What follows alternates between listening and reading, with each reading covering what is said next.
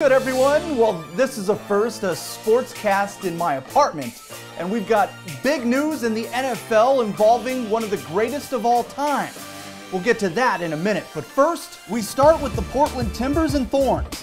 The clubs announced a few ways they'll be helping others, including a fund to pay part-time staff for games missed due to cancellation.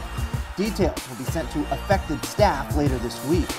Park Provisions is donating about 1,000 pounds of food to the nonprofit for low-income residents called Life Up.